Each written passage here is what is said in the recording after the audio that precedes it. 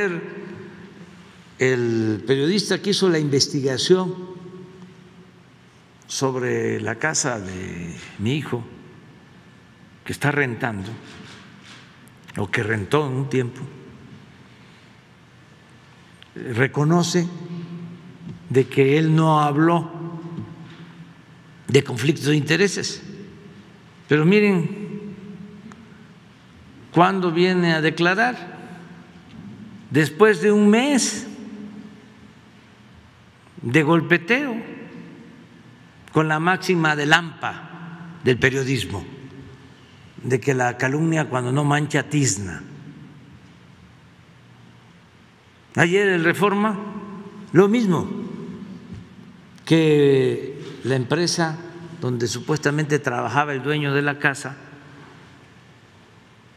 tiene contratos en Dos Bocas, donde está haciendo la refinería.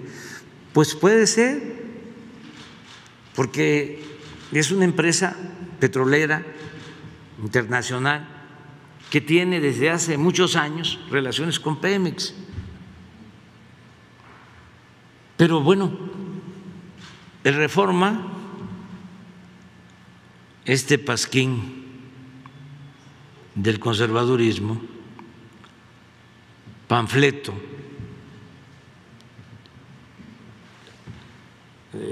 queriendo decir de que los contratos de Dos Bocas o por los contratos de Dos Bocas que suponen, yo ordené que se le entregara a la empresa, que repito, no me ha aprendido el nombre de la empresa, porque no sé de esa empresa ni conozco a nadie de esa empresa. Por esos contratos le rentaron la casa a José Ramón, pero así de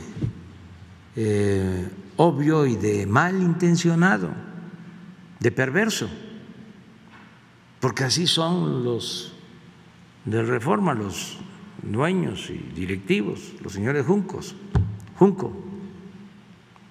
y todos los que hacen ese periódico, o sea, no los trabajadores, y a lo mejor algún periodista tiene moral o ética para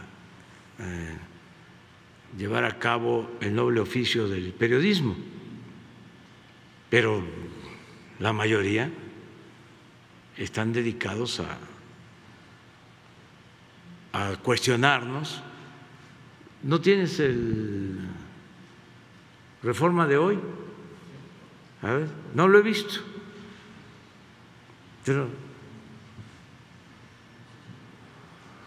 nosotros somos aquí los actores principales.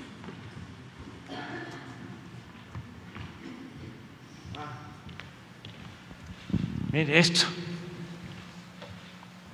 crece 120% asalto a trenes. Falso. Acabo de hablar con Germán Larrea, que tiene la mitad de los trenes, y le pregunté, no hay los asaltos que había antes, pero miren, 8 columnas.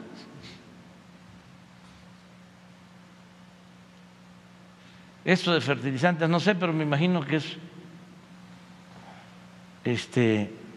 porque sacaron que si dónde estaban los 50 millones de dólares de Ancira. Ancira tiene que pagar o tiene que devolver 200 millones de dólares por el sobreprecio en que vendió la planta de fertilizantes en el sexenio anterior, y entregó 50 millones, pues los tiene Pemex y va a tener los 200 porque este año tiene que pagar 50 más, y así hasta el 24.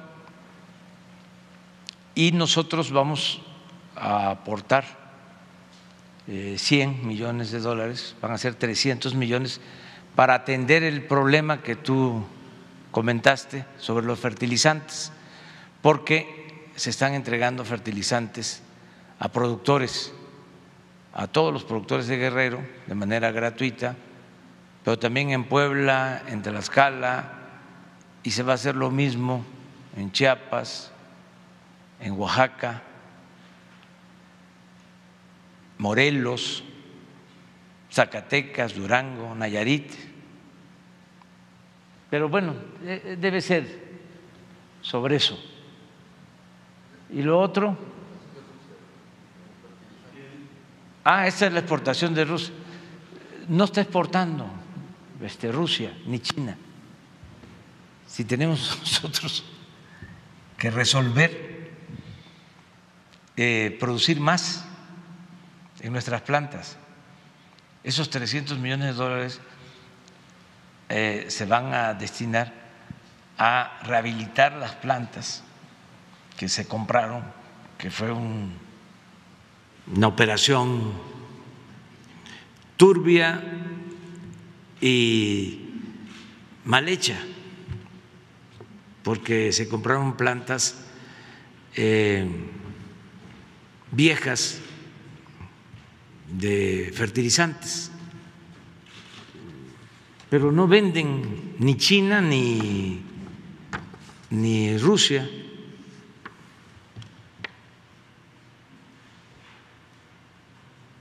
Y lo otro, pues es lo que tú explicaste, ¿sí? Sí. Pero esto, por ejemplo, es exportaciones a Rusia. Lo que quieren es que caigamos supuestamente en contradicciones, ¿no? Presidente. Pero de veras que son malos de Malolandia estos, Y pues tienen muchísimos lectores, porque los conservadores en México no son pocos, son millones, más que afortunadamente hay otros ciudadanos, mujeres y hombres con otro pensamiento, y eso es lo interesante, porque si siguieran dominando estos conservadores corruptos, pues se acabaría el país. Bueno, no, porque México es muy grande por sus culturas, ya ha resistido epidemias, hambrunas, temblores, inundaciones, malos gobiernos, saqueos, y salimos.